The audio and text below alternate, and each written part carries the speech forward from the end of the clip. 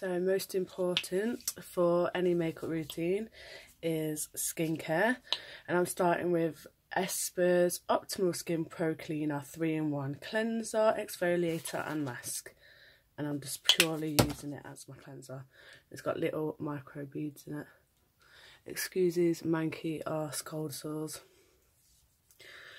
I've had them for over a week now and they are a buzzkill because I can't even wear makeup properly in that area, and I can't wear lipstick. So when you do a full face of makeup and you don't wear lipstick, it just looks a bit odd. And obviously they're just embarrassing and look yucky.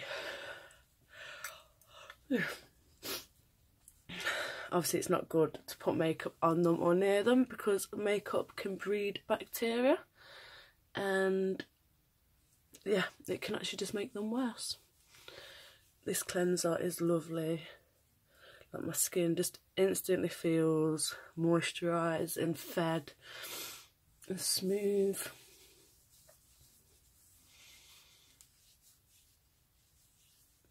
Like, I could leave that on for 10 minutes and it's classed as a mask then, because now it's cleansed with the cleansing properties in it. It's exfoliated because of the slight little beads in it, or they're not really hard scrubbing beads. They do go soft really quick, because otherwise it'd be too much friction on your face every day. And then obviously, yeah, you could leave it on to really soak in for 10 minutes and be the mask, but I'm not going to do that because that's a quick cleanse.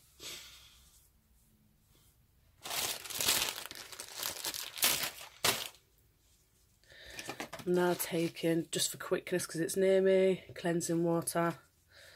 The main component in this is water, but there's been some bad press about this lately saying it's really bad for skin, but it doesn't seem to be bad on my skin. Got a horrible spot there coming out.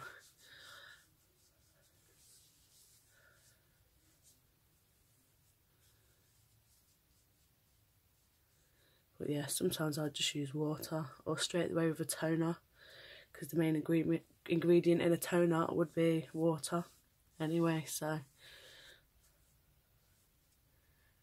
trying to avoid rubbing my nasty ass cold sores, because obviously I just don't want to spread it, although I think it's past the spreading stage now. It's just at an horrible scabby sore stage.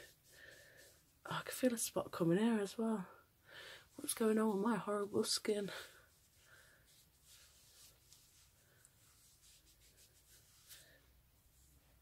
Okay, so now I've done that, I should tone. Yep, I've got some here. I look so tired, I'm hungover. So I'm just toning with simple soothing facial toner. Like I said, the main component in toner, it should say aqua. Ingredients water, brackets aqua. So why should you be paying more than a couple of quid for basically a bottle of water and a few other bits?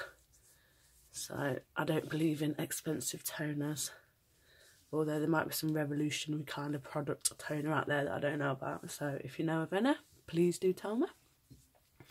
Okay, I'm going to try and wipe my top lip. Okay, so I'm just going to let that settle a little bit, and then I'm going to moisturise. So I'm using espa Optimal Skin Pro Moisturiser. Works amazing with the cleanser and toner. I've also actually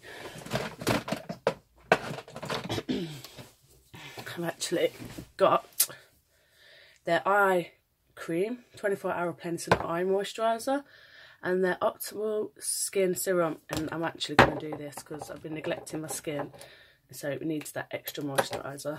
So I put 2 drops of the oil in my hands, and now I'm going to rub it in. Should have avoided that spot.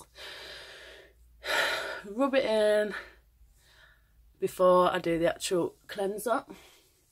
Don't forget the neck, because the neck ages quicker than the face. Get a wrinkly neck, although with my tattoos hopefully I'll get away with hiding those wrinkles.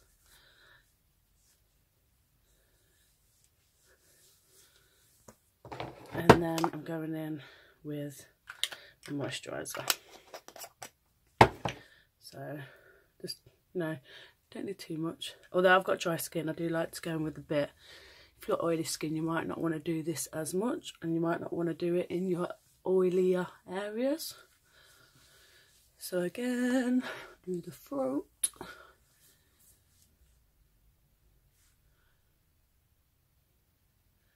Usually I would go over with my mouth, but obviously I can't do that because of my horrendous face disgustingness.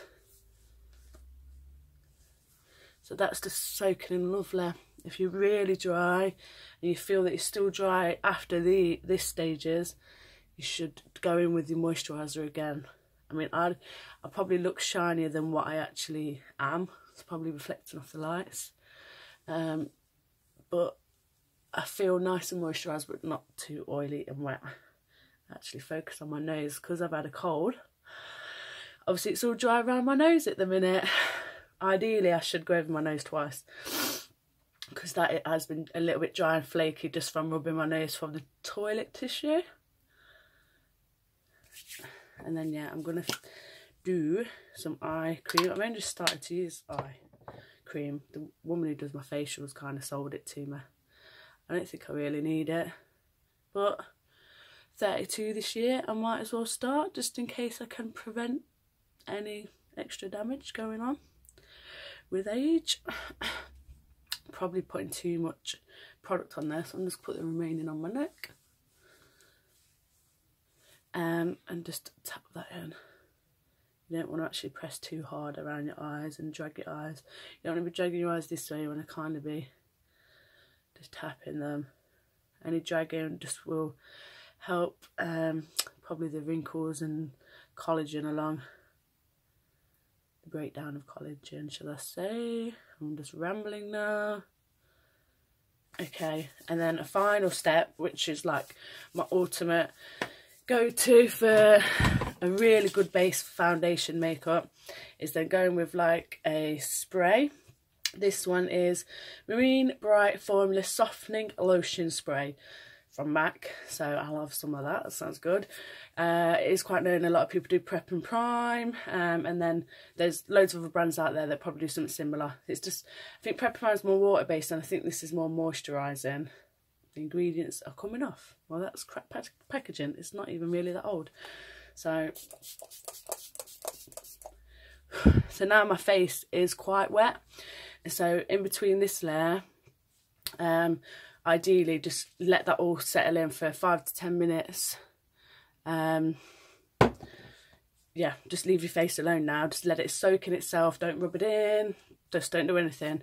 This is where you could probably damp down your eyes, and get an eye primer on, or go make a cup of tea, have a break for 5 minutes, and then come back and do your makeup when it's all settled in. And so face nice and glowing, nice and pumped. So yeah, so that's my skincare routine. Hopefully it might have helped some of you. Oh, that needs to get gone. It's horrendous. So yeah, I'm going to do my makeup now. I'll put that in another video.